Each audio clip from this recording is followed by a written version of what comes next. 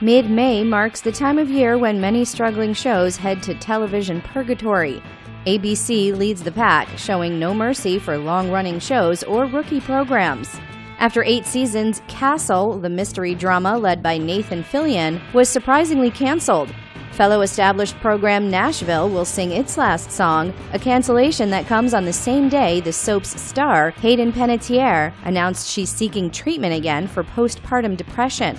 Over at Fox, the curtain was forcibly closed on freshman comedies Grandfathers, starring Stamos, and Grinder, led by Lowe.